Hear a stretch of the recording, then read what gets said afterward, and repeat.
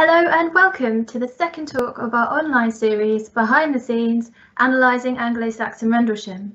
I'm Alice DeLeo, the Project Delivery Officer for Suffolk County Council Archaeological Service, and today we'll be hearing from Tom Williamson on Rendlesham in the landscape. We're excited to be hosting this online series in partnership with two projects, Rendlesham Revealed, led by Suffolk County Council Archaeological Service, funded by the National Lottery Heritage Fund, and Lordship and Landscape, led by Christopher Scull and funded by the Leverhulme Trust.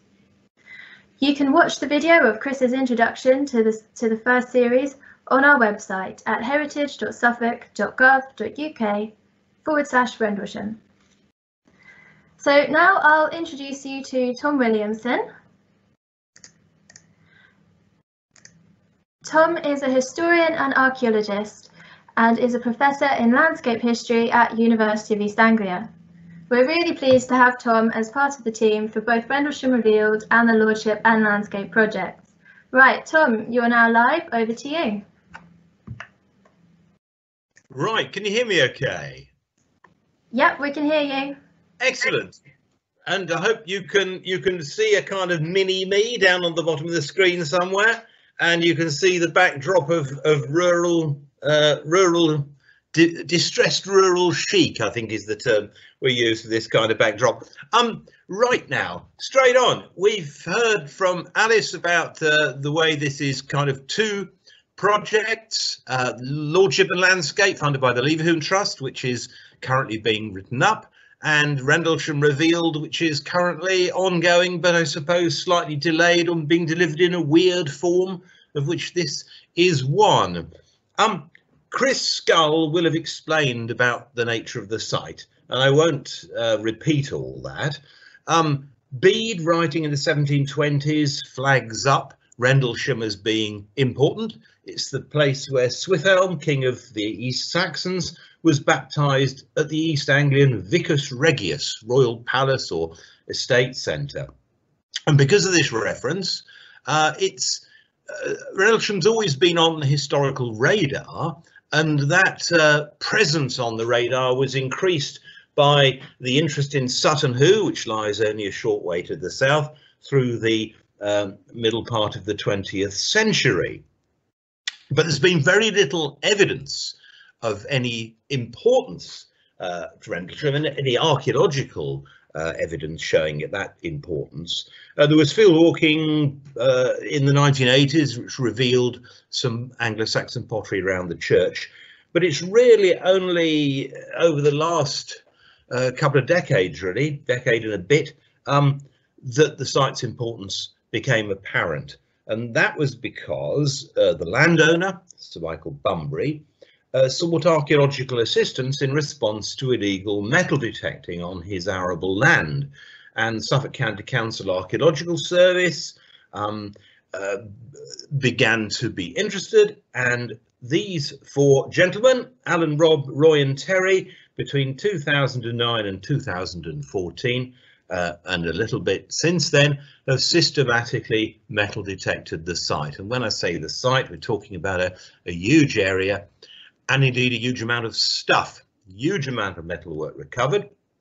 This is some of the Anglo-Saxon material, but of course it isn't just Anglo-Saxon material. What you're looking at here, if you can see the slide, the pink areas are the areas which were metal detected, and the red blobs are all the stuff. Thousands and thousands of pieces of metalwork, Roman, medieval, post-medieval, Iron Age, unknown, all kinds of stuff, but predominantly Anglo-Saxon. Anglo-Saxon finds from between the 5th and the 8th century, covering a huge area, 50 hectares or more. And that site, clearly the site to which Bede refers, goes into rapid decline in the 8th century, and by the end of the 8th century, well, by the middle of the 8th century really, is no more than a standard rural site. But before then, it is clearly something special. And on this plot, I just want to draw your attention to the fact there's two big concentrations of material, simplifying a little here, which is between the church which you can see at the bottom, the church of St Gregory, and the present Naunton Hall is one of them. Then there's a bit of a gap with a valley, and then another one which is immediately to the south of another substantial farm called High House. Now, that initial archaeological work, as Chris will have explained, was followed by others, by geophysics, for example. Here we have some of the plots of the features recovered by geophysics. Air photography revealed what we all hope is the site of the Royal Hall, circled there, and some limited excavation. But I don't want to repeat all that because Chris would have told you all that, and that would then be a bit boring. Just to emphasise the importance, the wealth of this site and its contacts, its international contacts, are what make it stand out. Now, I am, as you've heard from Alice, I'm a landscape historian, and this talk could have been subtitled, "What can landscape history contribute to the study of Anglo-Saxon Rendlesham?" But that question really comes after another, which is, what is landscape history? And many of you will know what landscape history is, but for those who don't, I will try to define it. It started really as a subset of history itself under W.G. Hoskins, who wrote the amazing book, still an amazing book, in 1956, The Making of the English Landscape. Hoskins was a historian, social economic historian, but the subject then kind of changed through the 70s and 80s, particularly under the influence of people like Christopher Taylor. It became much more archaeological in character, and subsequently with the interventions of the great Oliver Rackham, a layer of historical ecology was put on the subject. So now, if I have to define it, I always say, apart from the fact it's more fun than anything else, well, than most other things, it's a combination of social and economic history, field archaeology, historical ecology, and historical geography. That's how I would put it. It's about how the physical environment, the world around us, came to look the way that it does, and what the features and structures in the landscape and their spatial arrangement can tell us about that history. It's kind of above ground archaeology. It includes archaeological techniques like field walking, the walking up and down the ploughed surface of fields looking for pottery and other artifacts, and earthwork surveys, so it includes all that, but it embraces the study of trees and hedges and woods and settlement patterns and standing buildings. And in particular, it relies on old maps. So in terms of Rendlesham, looking here, we're very fortunate to have a good number of early maps of Rendlesham parish. This is a survey from the 1730s, probably by John Kirby. And you can see the church and Rendlesham Green, which has now gone, and Naunton Hall at the other end of it. We use documents. This is a manorial extent from the 14th century. We look at trees, which seems like a weird form of archaeology, I suppose, but a tree is a piece of standing archaeology. This is one in Rendlesham, a medieval feature, almost certainly, and of course at standing buildings. So that's the kind of thing I'm interested in. Earthwork surveys too, and field walking. This is showing some of the stuff that was discovered by Tom Loader back in the 80s, but we will be hopefully doing more field walking as part of the project. Now, one way of thinking about landscape history is using these sources, these medieval and post-medieval sources, to reach back in time to try and meet the archaeology that's being recovered. And sometimes that reaching back doesn't have to go very far. So you will notice, I haven't got a pointer here, but whether you can see that, there's a deep recut ditch there, which showing up on the geophysics, which is Rendlesham Green, which I mentioned before, and it shows on old maps. So sometimes the reaching back isn't much of a span or a gap to meet the archaeology, but sometimes it's a bit more. And I've spent a lot of time recently trying to sort out the manorial history of Rendlesham parish. The medieval and post-medieval manorial history, simply because it would be good to know where the main Domesday manors were, because when we get back to Domesday, we are within 3 centuries of the end of that site, of the Rendlesham site, or it's within 3 centuries of the end of its peak. And I won't bore you with this because it's horrendously complicated. But there are 2 main holdings, essentially, among lots of smaller properties at the time of Domesday in 1086.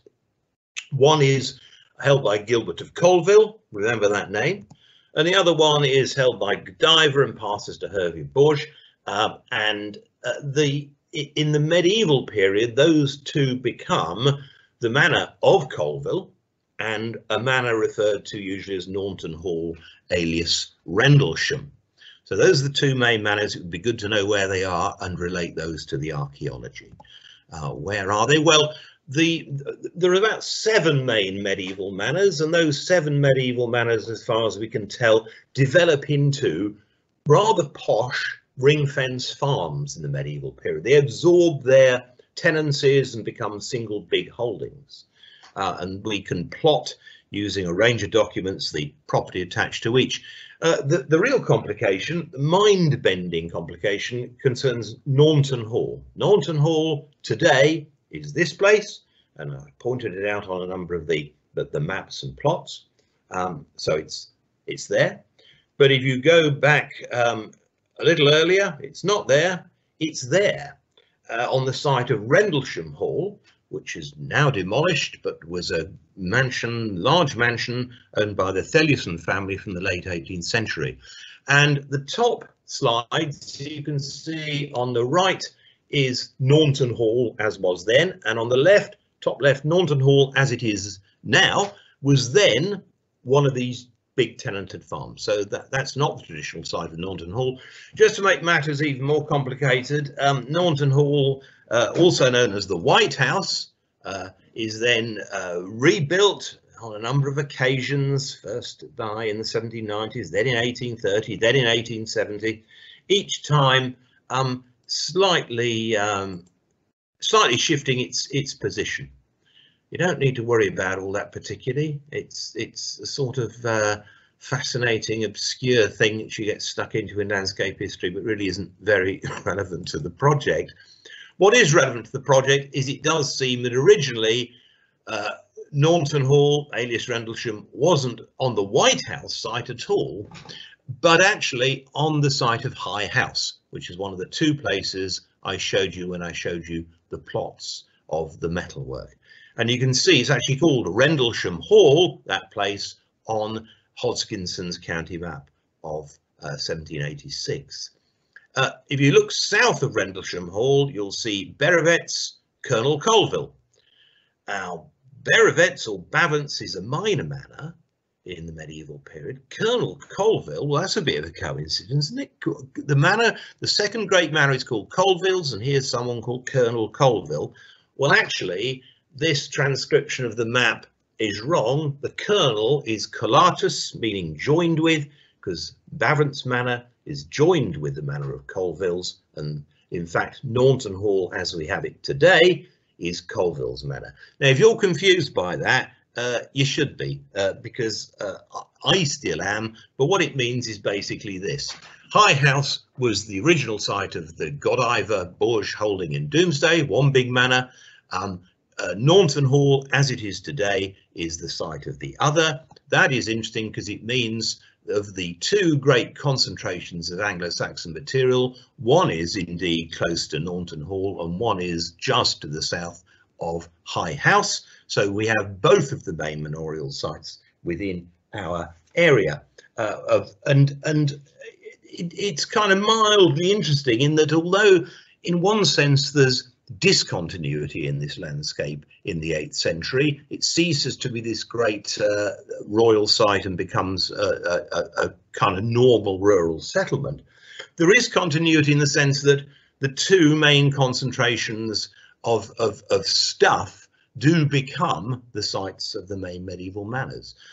Not directly, not on site. If we look here at the later Saxon metalwork, we can see, in fact, well, you can't because the high house isn't clearly marked. You might just see it there.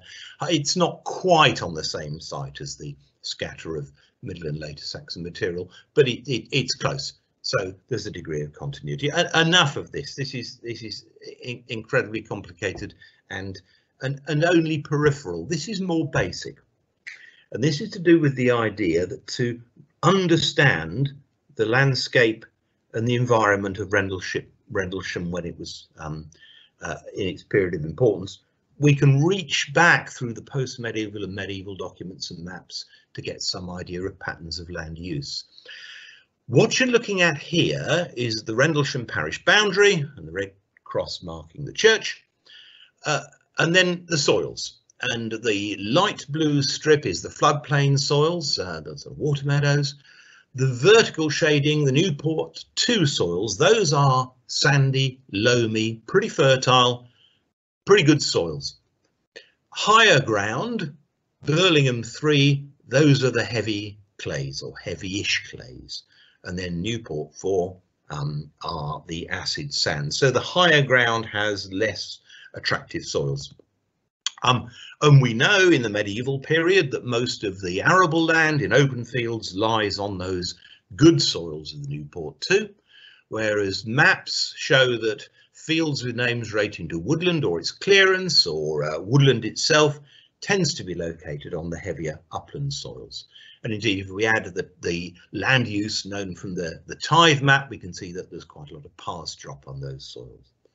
Now we can use these post-medieval sources as a base on which we then plot the distribution of the Middle Saxon metalwork, early and Middle Saxon metalwork, and we can see that that is concentrated away from these wooded and pasture areas.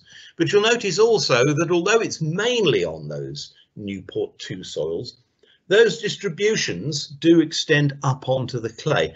Now, some of those distributions are from burial, some are direct from occupation, but some relate to material being dropped during work in fields, etc. So it's showing areas which are being used and which are open, and those clearly extend onto the clays. Now, this is where it's kind of more interesting, and that is working with Stuart Brooks, who I think is going to be talking to you later in this series. He can do clever things with computer mapping. And one of the things you can do is you look at the clay soils. Well, this plot here is again showing the early and Middle Saxon metalwork. The green are these Newport 2 loamy soils. The clay is the buff coloured stuff, except where it's red, and that is where it is sloping. And what you can see here is that they are using the sloping clay where the water can drain off relatively easily. What they can't really cope with is the more level stuff. So it's the subtleties in the landscape, the subtleties in the natural environment are what are particularly interesting. And, sorry, let me go back one. And the other thing that's important here is just this general contrast. I'm going to come back to this quite a lot now, between the sides of the valleys and the uplands. The sides of the valleys are where the good soils are, at least good in terms of Anglo-Saxon technologies. The higher ground and the more level ground is clays or sands, which are more difficult to use. Now, let me just widen out a bit, because what we're looking at now is the immediate surroundings of Rendlesham. These kind of approaches, looking at topography and looking at the environment, are very important also when we try and look at the wider territory. When we try and look at the territory from which the site may have extracted resources and over which it may have exercised authority. Now, there are various ways of looking at the environment and the archaeology. Usually, Rendlesham is thought of as part of the Sandlings. It's along with Carlton Cole, Blythburgh, Snape, all these well-known Anglo-Saxon sites, Sutton Hoo itself, and others like Icon, where Botolph established his monastery in 654 or whenever. These all are associated with the strip of sandy soils down the coast. And these sandy soils, according to the way most people conceptualize the environment, are the ones most easy to cultivate. Therefore, they're the sort of heartlands of Anglo-Saxon settlement. The interior, those greeny soils, those are the heavy clays, those can't really be dealt with. Now, up to a point, this is fine, but we need to be more subtle. And the point to make here is the sandy soils are not all the same thing. Some, like those Newport 2 soils we were looking at earlier, are very attractive to early farmers, but most of the higher ground is very acidic.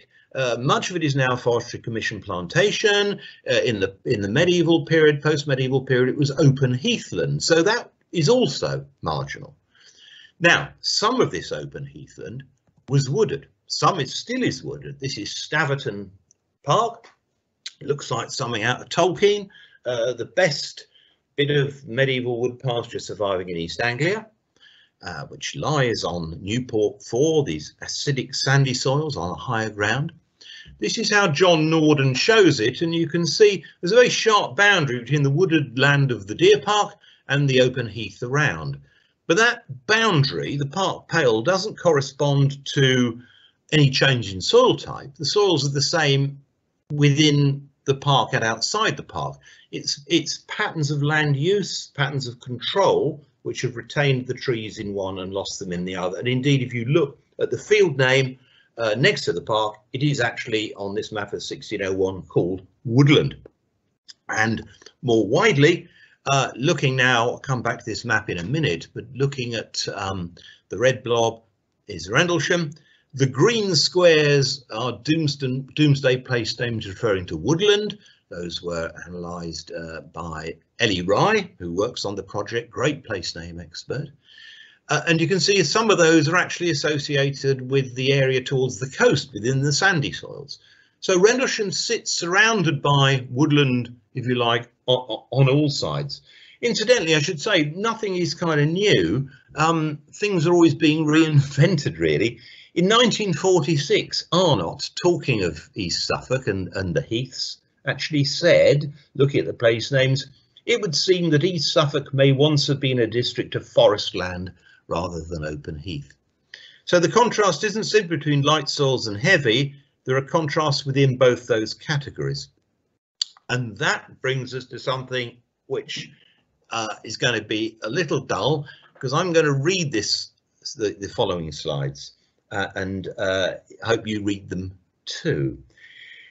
We use models, ways of thinking when we approach data, and one that's very prominent in landscape history was developed by people at Leicester University quite a long time ago, by Alan Everett and later by Fithian Adams, and we call this for shorthand river and wold, just a way of thinking about stuff. And this assumes there is a contrast between the soils found on lower valley sides, well drained, at least moderately fertile and suitable for use as arable land, and those of the intervening uplands formed in poorly draining clays or in acid sandy drift. Most of the significant settlements in late prehistoric Roman and early Saxon times were located in major valleys, where there was also a good supply of water. The higher valley sides and the interfluves, the bits between the valleys, were occupied by tracts of woodland and pasture. They were thus spatially as well as agriculturally marginal. That's the critical point. Now that's really just repeating what I've already said. This is the more interesting one. Because the upland wolds, the upland woods between the valleys, were only sparsely settled, they tended to constitute cut-off points in patterns of human interaction, to form, that is, the margins of social territories.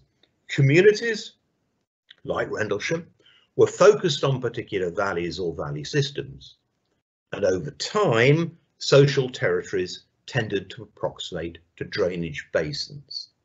Now, let me just see how that develops. We can pick this up in a number of ways. One interesting thing is that early territories, early Anglo-Saxon, Middle Anglo-Saxon territories, may to some extent be preserved in late Saxon patterns of administrative organisation, and in particular in the boundaries of the units called hundreds, subdivisions of the Shire. This is Norfolk. What you're looking at is in red are hundred boundaries. The shading is river catchments. In the north, it's rivers draining into the Wensum. In the south, it's ones draining into the Thet and the Little Ouse. And you can see how the 100 boundary really closely follows the watershed between the two, the point where the division of which way the water would flow. In Suffolk, there's a very famous example developed by Peter Warner, the Blything 100, with Blythborough at its centre. Blything means the people of the River Blythe. It sounds like some old folk territory. The boundary of the 100 does follow the high ground of the watershed of the Blythe. And Blythborough itself is an important site. The Liber Eliensis records that the East Anglian king Anna was buried at Blythborough, having been killed in battle with Penda of Mercia in 654. So it's kind of river territory, and that's the way of thinking these things. And with these concepts in mind, I just want to look briefly at Rendlesham itself. Now, what you're looking at here is Rendlesham's the red blob. The dark greys are the heavy clays, the difficult clays on the uplands. The light greys are the difficult sandy soils of the uplands. So different kinds of marginal soil. The white is stuff which is better. And then I've used a whole range of, I've put a whole load of things on, all of which indicate the former presence of woodland or grazing, or the tattered remains of those upland wolds. Early deer parks taken from the work of Rosemary Hoppert. Post-medieval common land shown on early maps or heathland in the 19th century, ancient woods and place names. And you can see that looked at like that, Rendlesham isn't part of the Sandlings province. Rendlesham is the Deben Valley, and it's surrounded by these outer wooded uplands, which to a large extent separate it from the sea as well. Now, once you've got a model like that, you then use it to think with, to play with, one might always say. How do other things fit in to that kind of geographical, topographic pattern? Well, we could start with the big, prestigious, big, high-status Anglo-Saxon burial sites of the area. Sutton, who has always really been associated by historians and archaeologists with Rendlesham, but Snape also might be. Snape, excavator by Pestle and Fairclough back in the early part of this century. Let's just look what they look like. Where are they? Well, they are in the wooded peripheries, wooded upland peripheries of Rendlesham. That's quite interesting. That might mean something. What about monastic sites? Icon or Borough Hill in Butley, or Burr by Woodbridge, which Rick Hoggart has suggested might well be Knobheresburgh, an important site mentioned by Bede. What do they look like? Well, they're also in those wooded peripheries, almost like you don't want your monks too close. Those relationships are quite interesting. So these are just ways of thinking about the broader topography. What else is on towards the margins? Well, the boundaries of the Wicklaw Hundreds. Now, the Wicklaw 100 is a group of hundreds interdigitated in complicated ways. They look like they're one thing that have been pulled apart. And in a sense, they were one thing because they were granted, their jurisdiction over them was granted in 970 to the Abbey of Ely by King Edgar. Now, several people have suggested they may well be an older, much older unit. And indeed, if we look again at their boundary, it's easy to see how that could well represent, picking its way through those wooded uplands to the north, the original territory administered by Rendlesham, the original kind of Deben-based territory. Not necessarily, exactly on that line, but ghosting it, a memory of it, continuing. Well, another way, what is towards the centre rather than the periphery? What's towards the centre of this territory? Well, the Romano-British small town of Hatchiston is only a few kilometres away. Between it and Rendlesham are two really interesting place names, Campsie Ash and Wickham Market. They're interesting because they're a kind of place name first identified by Margaret Gelling, which actually incorporate, very rarely, actually incorporate unusually Latin words. Campsie Ash has campus, field, Wickham Market has Wickus in the sense of small town, presumably the small town of Hatchison. But that neat cluster is interesting. Very high status early Middle Anglo-Saxon site, Romano British small town, and 2 place names showing some degree of continuity. Now, I hope that makes sense. I hope you can see how we can use medieval and post-medieval sources to reach back to try to reconstruct patterns in the more remote past, and how if we apply these models, these ways of thinking, they can stimulate new avenues of thought. I think that's the way I would put it. But the project so far hasn't just been about Rendlesham. As Chris will, I think, have told you, it's also about comparing Rendlesham with similar sites, similar places where you've got concentrations of very high status early and Middle Saxon metalwork. And these also are interesting if we look at their topographic and landscape context. So Burnham is one, Cases Edmund, Hoxton, Rendlesham, Codnam, Barham. I put Blythburgh there in brackets because unfortunately Blythburgh is a similar kind of place, I think. It's just that we can't really get at it because Blythburgh village is on top of it. But as well as the historical evidence I mentioned before, there are chance finds which clearly show it's a major site of some kind from this period. So how do these sites look if we examine their landscape context? Well, if we plot all the areas of common land and ancient woodland, and if we look at the distribution of early medieval deer parks and all those other signs of the tattered remains of the upland wolds, and if we look at the place names, do we get similar patterns? Well, I can't go through all of them. I'll go through one just quickly. This is Caister in Norfolk, Caister by Norwich. On the left towards the river is where the main concentration of Middle Saxon high status metalwork has been found, but there's lots of other early Anglo-Saxon material, the big cremation cemeteries at Markshall and at Caister itself, excavated by Myers long time ago. It's a kind of hub of immediate post-Roman activity. This is a rough plot of the density of woodland at the time of Doomsday. We experiment with different ways of plotting this stuff, but basically the darker the blob, the more wooded it was. And you can see there's lots of gaps, lots of lacunae in this distribution towards Rendlesham in the south. Obviously that's a pretty open landscape. I hope you can see that in green. That's a noticeable little clear area which corresponds beautifully with this. What you're looking at here, 300s, Henstead, Humbleyard, Depwade. The red blob is Caister. The line of the Roman road is shown. Same soil map as before, key as before.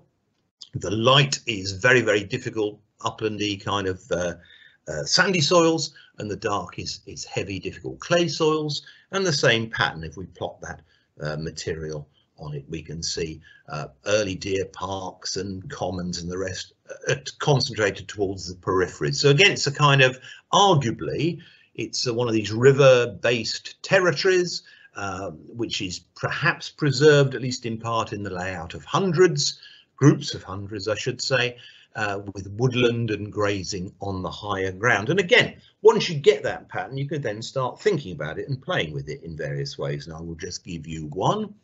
There are the 300s, Humbleyard, Henstead, Depwade. You can see how they look like one unit, the way that you've got T-junctions at the of the boundaries between Depwade, Humbleyard, etc. If you put the rivers on, you can see right at the top, the boundary follows the Ayr and the Wensum, except at one point where the Wensum bends away. That's quite interesting. What is there? Well, it's Norwich. What is Norwich?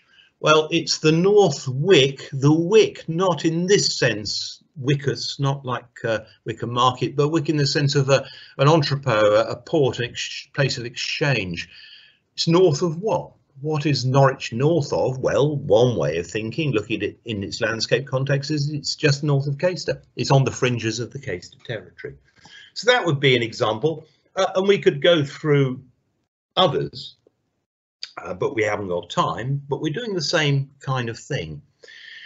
And the same patterns emerge of these various sites lying usually close to the centres or slightly off centre, downriver of the centre, of territories which are river valley based, river system based, with higher ground occupied by woodland and grazing, which separate them from the next river based territory.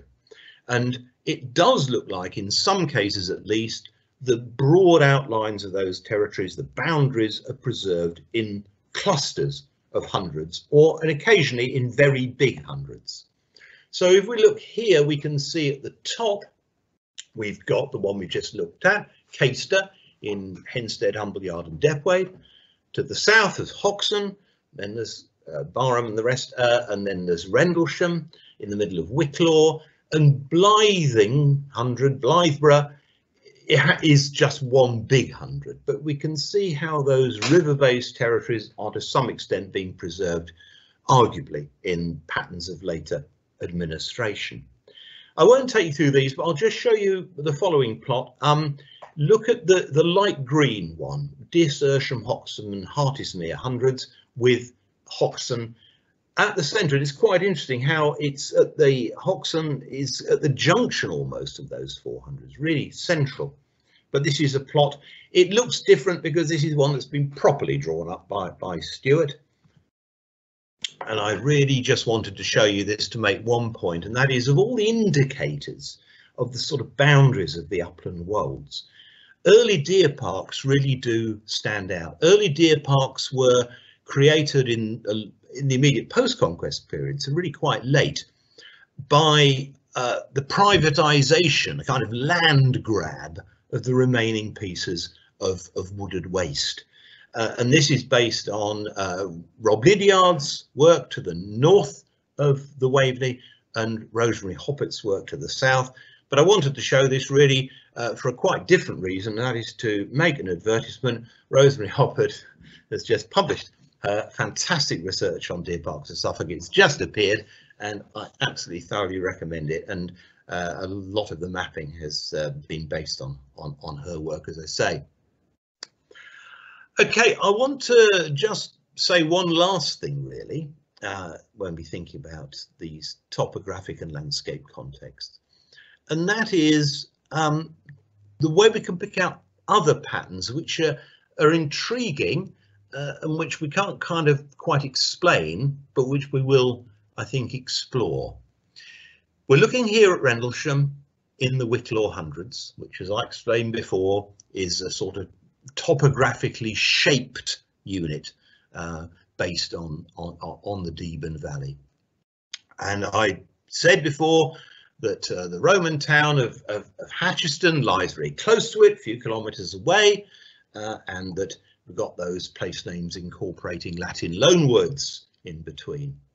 Now, if we go north over the watershed into the Blything hundred, where we have Blythborough at the centre of that hundred, as Peter Warner pointed out a long time ago, that also is next to a Roman town, Wedaston, and has a Latin name incorporating a Latin loanword in between the two, Bullcamp.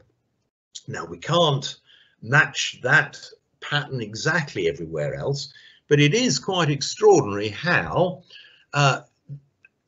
often these centres or apparent centres of wealth and power in the early and Middle Saxon period are close to places of importance in the Roman period. Most obviously, of course, in the one we looked at a few moments ago, Caister at the top there in Henstead, Humbleyard and Depwade hundred is right next to the Roman town of Caister. If we go to number 4, Coddenham, the Middle Saxon site there, early Saxon, Middle Saxon site there, is very, very close to the Roman town of Coddenham. Rendlesham we've dealt with, Blythborough we've dealt with. Hoxton is interesting. Hoxton, I remember one afternoon looking at the map and thinking, well, Hoxton doesn't fit. It's nothing Roman near Hoxton. But of course, I was thinking of Hoxton as just being in Suffolk. But if we think of this before arguably before the counties become defined. But of course it's near a Roman place. It's a sort of short walk, half an hour's walk from the Roman town at Scull in Norfolk, which is shown there. So we do have this recurrent pattern.